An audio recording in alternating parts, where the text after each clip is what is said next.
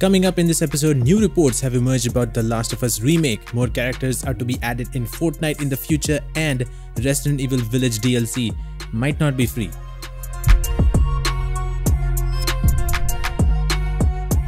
Last year we had reports of Last of Us being remade by Naughty Dog, and it looks like there are new rumors talking about this remake coming this year.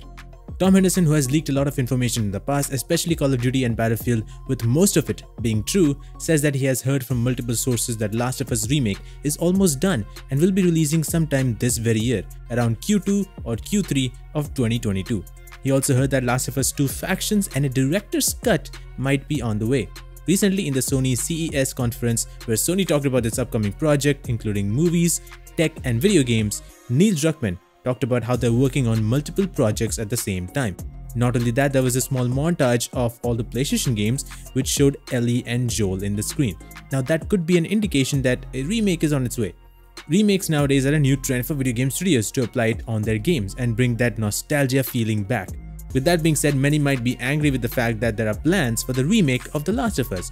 But to be honest, Last of Us is almost a decade old, as the game was released sometime back in 2013 and its remastered version released in 2014.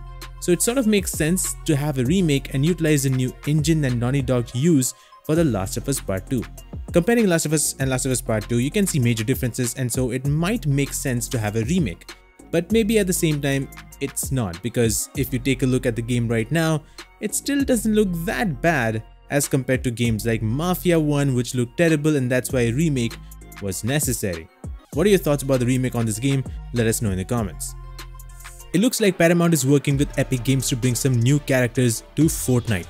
This is coming from Special Nick from Xbox Era, who says that their first character would be Teenage Mutant Ninja Turtles. Now the reason for them to come to Fortnite could be because Teenage Mutant Ninja Turtles are coming back with a brand new game called Teenage Mutant Ninja Turtles Shredder's Revenge, which looks super cool and has that classic touch to the game in the 2D environment.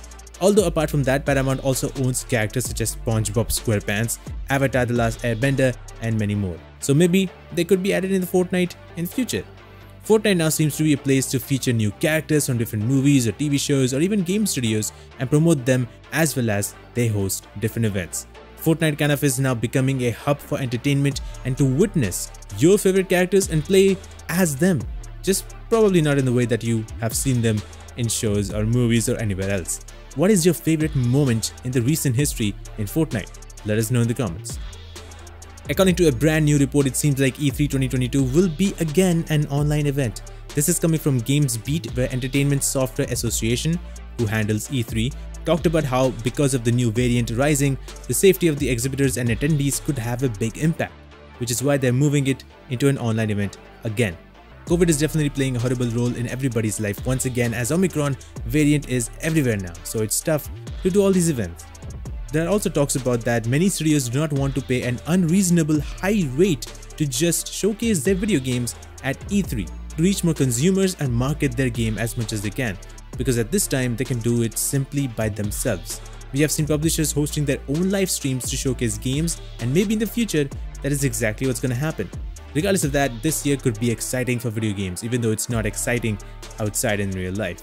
With that being said, it's very important for everybody to stay indoors. This new variant is powerful than the last one, and anyone who's getting it might even getting it without any symptoms. So make sure to utilize masks and sanitize yourself, and obviously keep your distance. Ever since the announcement of Resident Evil Village getting a DLC last year, fans have been waiting and excited about what the DLC will have. Well, we got new reports about the DLC coming in from Aesthetic Gamer on Twitter. Upon someone saying that the DLC being free would be a great thing to have, Aesthetic Gamer replied that there is no way that Resident Evil Village has 100% free DLC. If there is a free DLC piece included, it strongly alludes that there is one more DLC in the work. Capcom themselves have said in October in the Investor Business Report that they had a free Monster Hunter Rise and Resident Evil Village DLC in the work.